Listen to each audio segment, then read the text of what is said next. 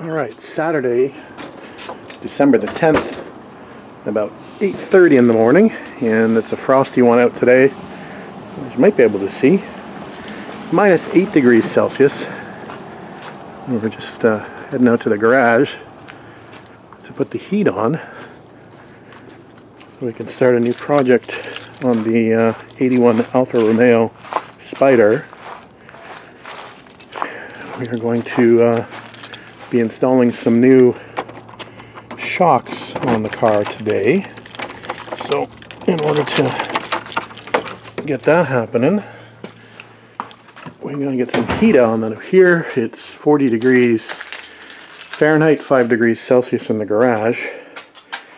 So a little too chilly to be out here handling tools and rolling around on the concrete floor. So this is the standard process in order to get prepped to be out here for the next couple days. Alright, first thing we're going to do is we're going to have a major cleanup out here and put all our tools away so we can start fresh on that baby. Alright, just about to start the installation of these classic Konis or Koni red shocks, which are adjustable shocks that are highly recommended for the Alpha Spiders. We've got a couple of front bushings, poly bushings standing by for the front shocks if required. I know they're already bushed. I wasn't actually sure of that when I ordered the shocks, so we ordered the bushings on the side, but I see that they are bushed after having unpacked them.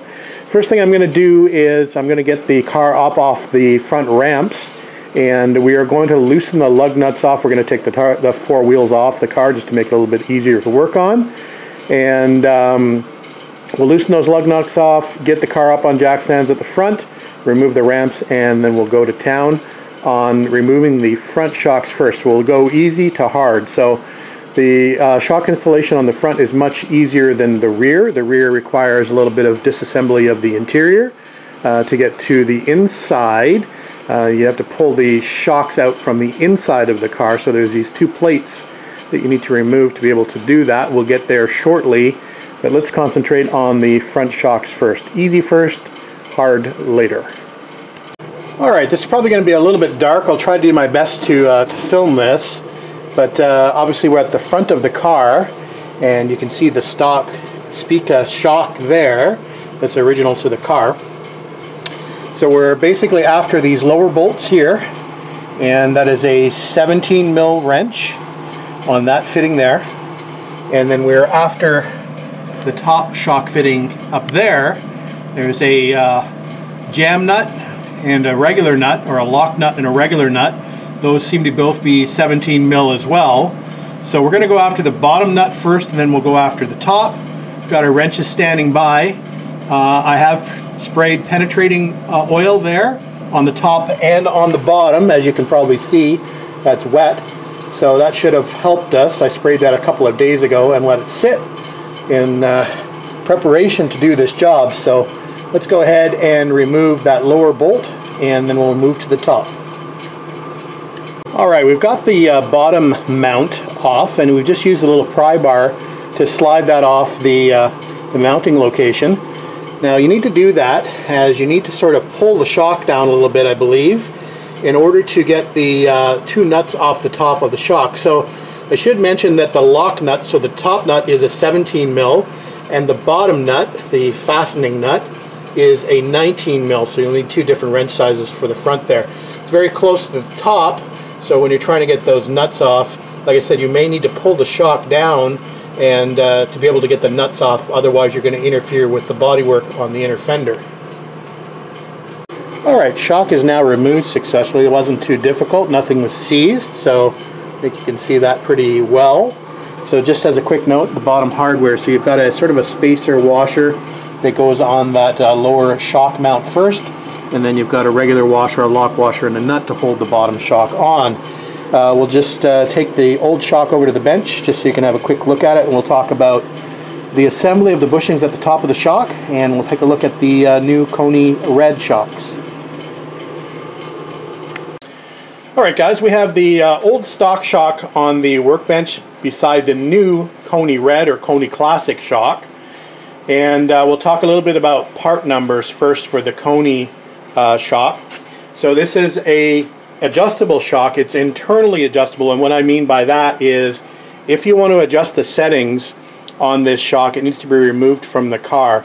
There are some shocks that actually have an external adjustment. I have some SPICA shocks on my TR250, for example, that have a knob down at the bottom. I know there are some Konis that actually have a knob, I believe, on the top.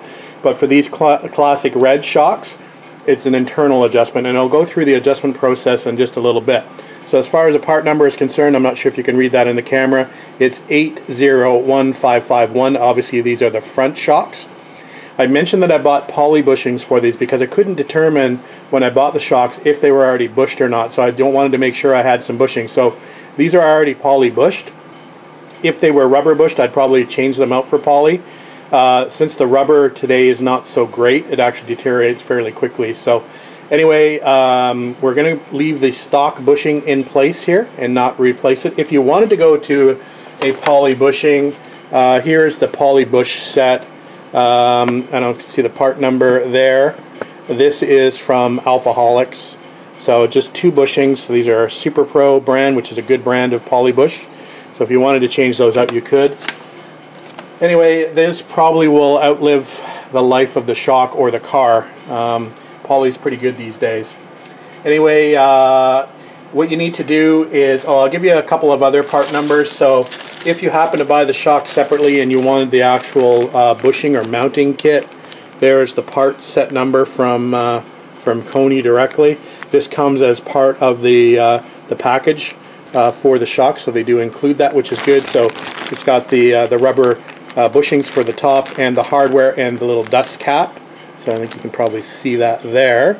So we'll put those to good use. So eventually when we build this shock up, the top of it needs to look something like this. So that is the stock shock I'm showing with the bushing arrangement. So basically metal plate here on the bottom, rubber bushing. This is this will be a plate actually on the car that sort of gets sandwiched between here. You've got a rubber bushing on top followed by a metal plate, then the larger nut, and then the lock nut on top. So we're going to do the same arrangement with the new hardware on the Koni red shock. So we'll put the bottom parts on. Obviously we can't put the top on yet until we get it installed in the car, but we'll put the bottom on at least. But before we do that, let's go through the adjustment process. And it's a little bit difficult to find this information. I found. Fortunately, I've got these Koni Reds on 2 of my Triumphs. I've got them on my TR6 and on my TR3, so I'm somewhat familiar with how to adjust them. Although, depending on the series of shock you get from Koni, some of them are adjusted differently. But we'll go through the adjustment procedures for the ones specifically for the Alfa Romeo Spider. Alright, let's go on to the adjustment process for the front shocks. The rear shocks are slightly different, so these are for the front specifically. So in order to adjust these shocks, there's a certain procedure that you need to follow. And I'll show you how to get into the adjustment process first of all. And you're not probably going to be able to see this very clearly, but just look for it when you're actually trying to adjust your shocks. It'll make sense to you. But what you need to do is you need to push down. So first of all, I've got this mounted in a soft vise, so wood, a wood vise, so it's actually wood, not metal. So if you have soft jaws on your regular vise, I suggest you use that. So I've just got it obviously sitting vertically in a soft jawed vise. Now the adjustment procedure is to push down and with some pressure until you get to the bottom of the stroke. So at the bottom here there's a cam with little, it's like a little wheel basically, with little indents that some fingers fit into. So you need to basically drop the top of the shock down, need to turn it slightly and it'll actually drop a slight bit more, a couple of millimeters, in order to engage the pins in the top here with the cam in the bottom. And then you're going to turn the shock with a downward pressure applied so the cams are engaged. You want to turn it counterclockwise for a softer setting and clockwise for a firmer setting. Now my understanding with these shocks, according to Koni, there's about 5.5 turns. So a turn is 180 degrees, so basically it's a half turn, and there's a range of about 5.5 turns from full soft to full hard. So I searched the forums and some Facebook groups to find out what the best settings for these shocks would be.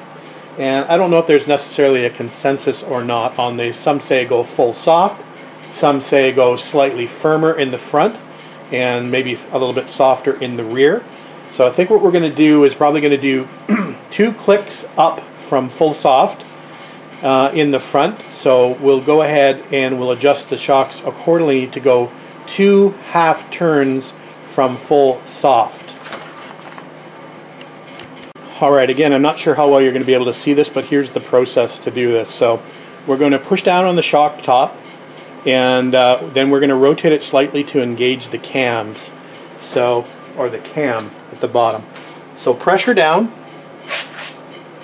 till it bottoms, then turn it slightly, and if you look down here, you should be able to see it drop ever so slightly. So I'm going to turn it clockwise. And you can I don't know if you'll be able to see that on camera, but it just engaged the cam on the bottom. So I've got a little bit of pressure still on the top. So we're going to go to full soft on these. So I'm not sure how many turns that's going to be, but going to full soft, as mentioned, is counterclockwise. So counterclockwise, we're going to be turning it this way. So we're going to go all the way to full soft. Downward pressure, keep the cam engaged. Okay. I've just reached full soft. Alright, so we'll go to the next step. We said we wanted to go 2 turns up towards more stiff or firm shocks. So we're going to go clockwise to firm these up. Alright, here we go. So what I've done here is I've just put a little black mark at the center of the front here, just so I can watch the turns. And I've just done a trial test. It looks like I can only get about 5 turns from full soft to full hard on these shocks. So anyway, we're going to set it up 2 half turns from full soft. So we're at full soft right now. And as mentioned, we want to go clockwise to firm those up. So follow this here. So basically, we're going to bring this all the way back around. So we'll go there's 1 half turn. And I'm applying downward pressure, and we'll come back to the center, and that setting is where we want it to be. So what we want to do now is lift this without turning, and that will disengage the cam and the shocks will be set. So all we're going to do is lift slightly. So the cam is now disengaged. Now you're free to do whatever you want with the shock. So we can extend it out if we wish. So there we go. Shocks are set for the front. So we'll go ahead and we'll install this on the passenger side, and then we'll work on the driver's side. Alright, we're going to start to install the shock on the car as mentioned. So I've just added the hardware from the Koni shock to the top. So 1 washer. Then we've got the bush, and you want to make sure that the flat side here goes down because the dimpled side goes up into the stock mount location. So that goes like that. So then that's going to be pushed up into the location, and then the top bush goes on like so to squeeze the mount location. Then you've got the washer at the top, and then you've got the 2 nuts. Now these nuts are the same size, so anyway, you've got a lock nut or a jam nut and a regular nut to install to keep that in place, and we'll compress the bushings slightly. There is a little guide that comes in the manual from Koni, and it basically shows you the bushing. I don't know if you can see this or not, but there's the bushing orientation, and they're telling you in this little, it's kind of like an IKEA pictograph kind of thing, they're telling you not to squish the heck out of the bushings. That's a big X, and then that's what they should look like when they're on the car. So that's what we're going to do.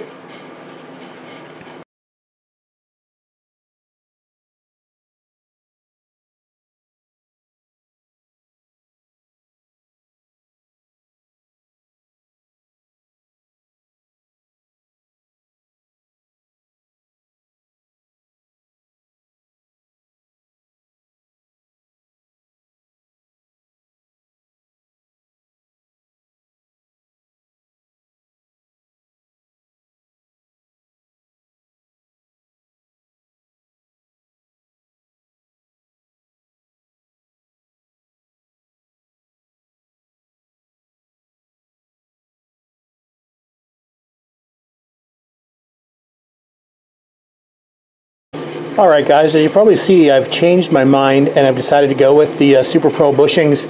Once I started playing around with the stock bushings, they seem more like rubber than poly to me, so I decided to swap them out. So we've got the grease applied that's supplied in the poly bushing kit, so the Super Pro grease, which again I think is a synthetic grease. So we're going to go and start putting the bottom mount on, and we'll fit it loosely at the top. Remember, there's going to be some clearance issues at the top with the two nuts, so be prepared for that.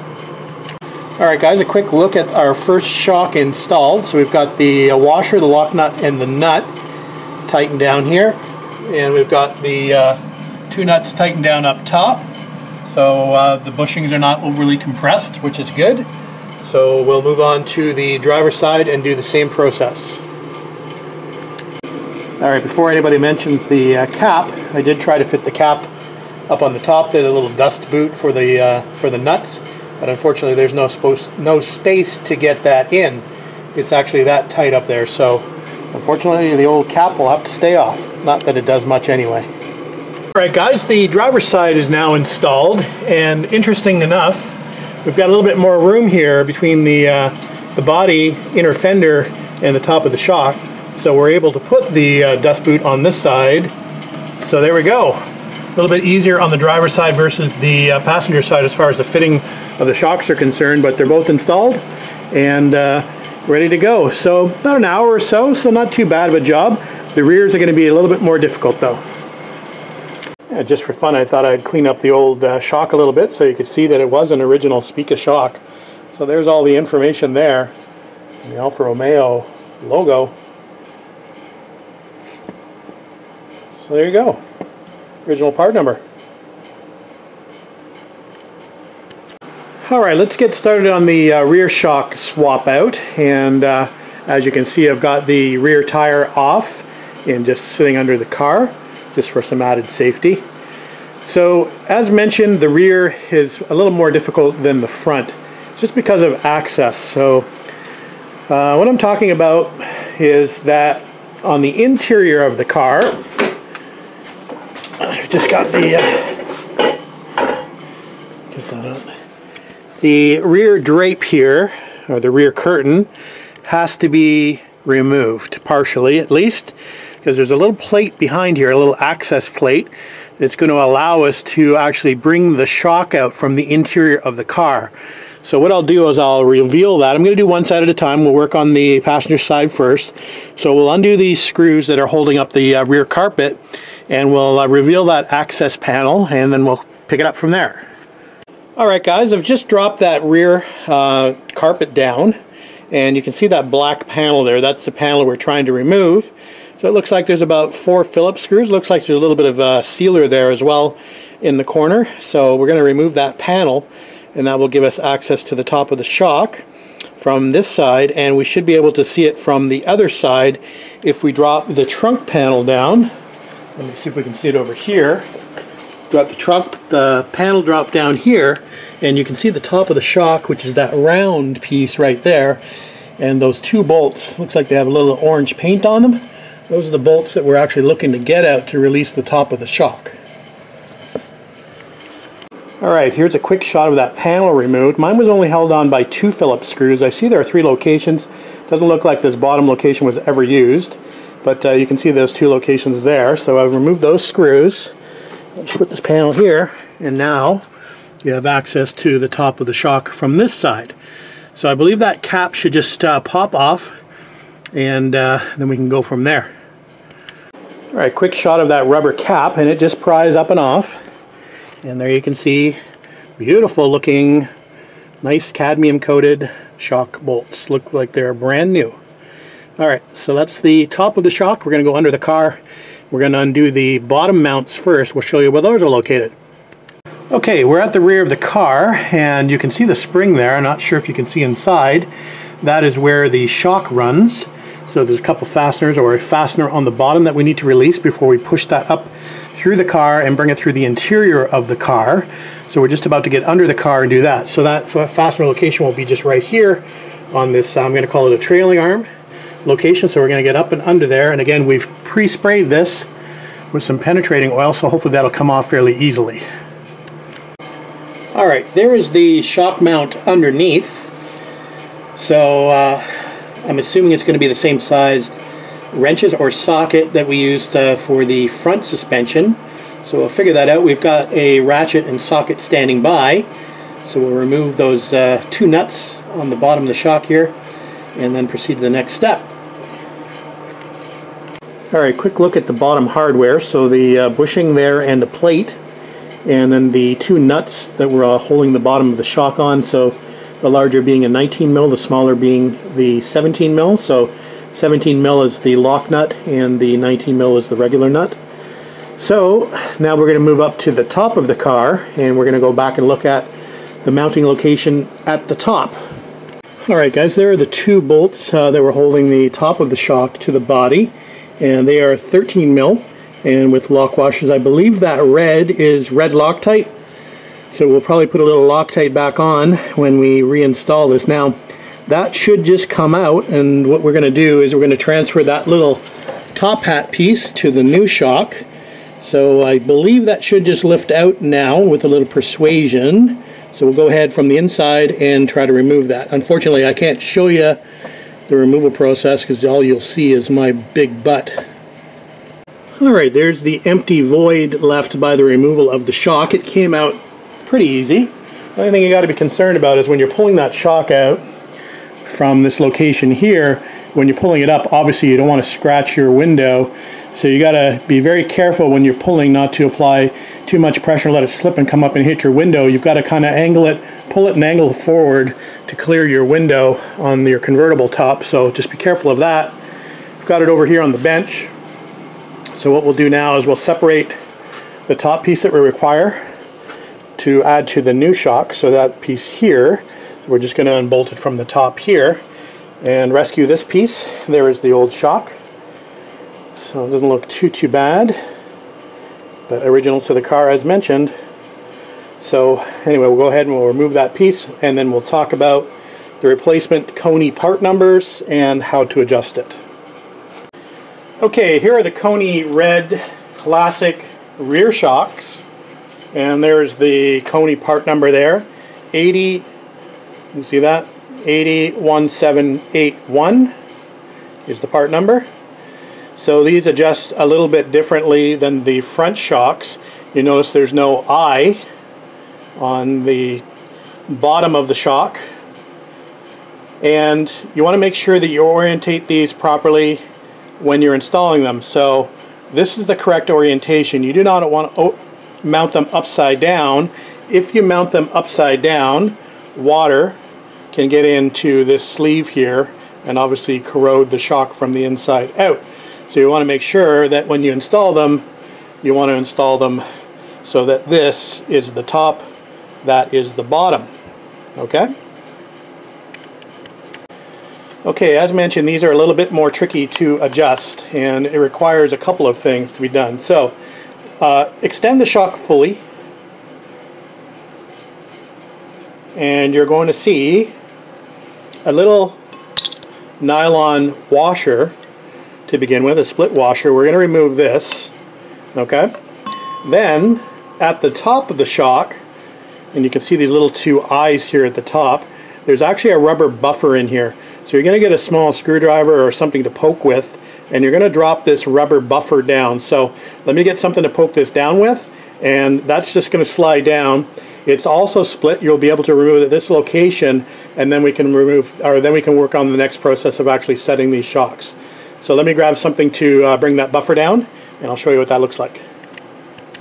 Okay, I've just poked that buffer at the top. So if I shake this, there it is. You see that there? Now there is a split in it, so you can just withdraw it. Easier said than done. There you go. And then we'll move on to the next step. Okay, so pretty much the same process now that we removed the buffer and the little nylon washer. It's pretty much the same process as the front shock.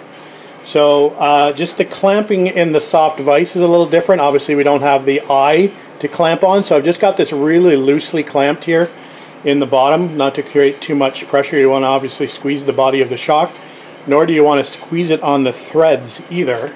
So we're just going to one-hand it. We're going to push down. Going to bring this all the way down to the bottom of his travel. And again, the same thing. We're going to go until we feel resistance, and then with some downward pressure, let me see if you're in view here. Yep. So with some downward pressure, we're going to find the cam and engage it. So let me just take my glasses off here so I can get down and look and see if this drops. We'll turn it to the right or to the left, it doesn't really matter. Downward force. There you go. Just drop down. Okay? And then it's the same process to adjust for soft or hard. Counterclockwise for soft. Clockwise for hard or firm. So let's go counterclockwise, and we'll go all the way, again, downward pressure. We'll go all the way soft, so that is right against its stop. We don't want to force it.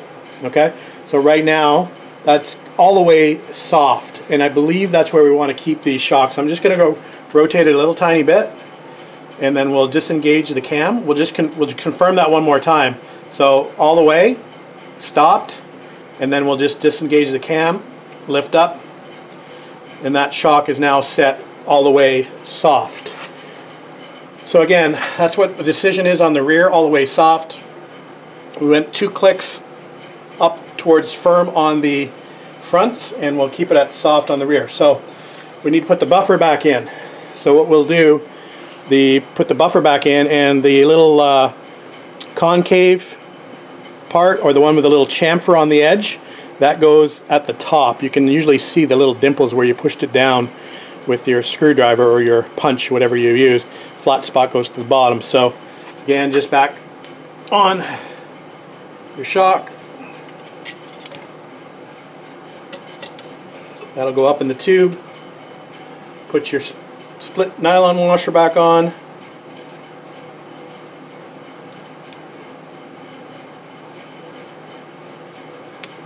Again, easier said than done.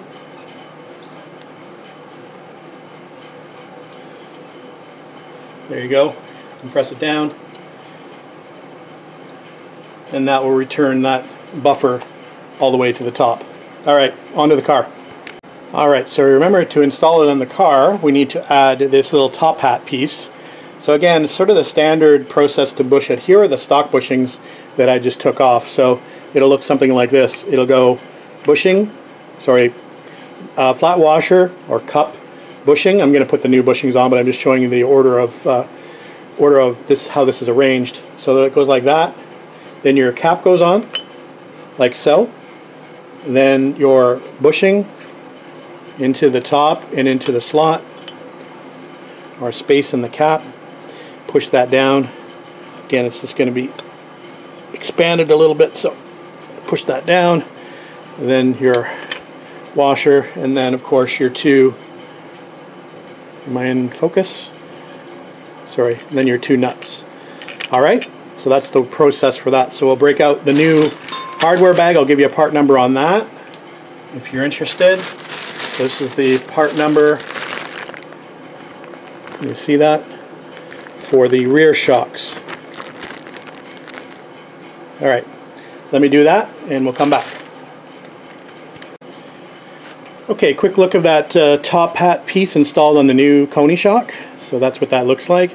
Bushing, washer on the top, and again we've got the bushing and the washer on the bottom as mentioned. So we'll go ahead and we'll drop this in place, and it should be a little easier so you don't have that bellows. Bellows kind of makes it a little bit more difficult to when you're pulling it out, so I'm sure it's going to be a little bit difficult or a little bit more easy to push it in place without those bellows going through the center of the coil spring. Alright, let's drop this in. One more thing, don't forget to put your bottom bushing on before you drop it into its place. Just put a little bit of grease on here on the bottom just to keep the bushing from sliding off as we drop it down in its hole. One other thing you may want to do is just make sure you've got it extended just to probably right there, so you don't want the buffer to fall out of that nylon washer, but we want some length to be able to pick up where this needs to sit into its hole in the trailing arm. So anyway, we'll go ahead and we'll put this in the car, and hopefully this bushing will stay in place. Alright, once you've dropped the shock in, you just want to confirm that you can see your washer and your rubber bushing still in place, that you didn't lose it on the way down. I can see it there in place. Now this should be dropped down into its slot below here. Let's go take a look underneath and see if we can see the end of the shock poking through. There it is. Can you see that? Yeah. So we'll go ahead, we'll put our washer and our other hardware, our washer, the bushing, and our nuts on the bottom here, and then we'll button things up on the inside and call this done. Obviously we need to do the bolts up with the red Loctite up top as well, but at least we'll start down here and get this started. Alright, we've got some red Loctite here, so we're just going to add a little bit to these fasteners here and feed those back in and tighten them back up, and then we'll go back down and we'll finish up the bottom. We'll do these top first. Alright, one more last look down here. Everything's tightened up, so let's put our cap on down here. So it looks good. So nice. So let's move back up to the top. We'll put our cap on up there, and then we'll start to button things up. Alright, so we're good to go here on the inside. Don't forget to put your little plastic cap back on. So we'll do that. We'll put our plate back on, and we'll put our carpet back up, and the passenger side will be done. We'll do the same process for the driver's side. That is the rear shock install for the Koni Reds, Koni Classics, whatever you want to call them. So that's not too bad, but obviously much more difficult than the fronts. Just more fiddly than difficult, let's say. Alright guys, just wrapping up the driver's side of the rear shock change out, and it is a little bit more of a challenge back here because of all this emission stuff in this corner. You may find it necessary to move this tank off its mounting location to give yourself a little more room. I was able to get my hands in there. It was tight, but I was able to sort of work on this side and from inside the car, and I was able to get those two fasteners off first of all and then back on, which is sometimes more of a challenge as mentioned. So that's all done. The bottom of the shock is all tightened up, top is obviously tightened, and the cap has been put back on. Still have a couple of fasteners to do up on the carpet, but the plate has been put back in there, so we're good to go as far as the shock conversion is concerned. Shock upgrade, whatever you want to call it. Used a lot of gloves in the process because I didn't want to get any grease on the interior, so whenever I swapped from working under the car or anywhere where I had grease on my hands and went into the interior, I wanted to make sure that I had gloves on, clean gloves on, so we didn't get any stains on either the top from me grabbing it here on the outside or getting anything on the carpet on the inside or on the seats, for example. All that interior is new in this car, so I wanted to prevent any damage. Alright guys, I think that's it. So we'll call the shock project done, and we'll find another project to do. I think we're going to do a brake pad upgrade at some point. Those I do not have in stock yet, so we'll have to order those, along with a few other things. I'm thinking of asking Doc if he wants to do the limit strap back here. This one's still in pretty good shape. It's got a lot more years left in it, but I know that Doc did order a new limit strap and rebound or bump stop for this car, so maybe we'll install that. I'll ask Doc first whether he wants to do that or not. So that will probably be the next project, is the bump stop and the limit strap, but we'll see. All right, that's it for tonight, guys. Thanks for watching, thanks for commenting, and thanks for subscribing. We'll see you on the next video.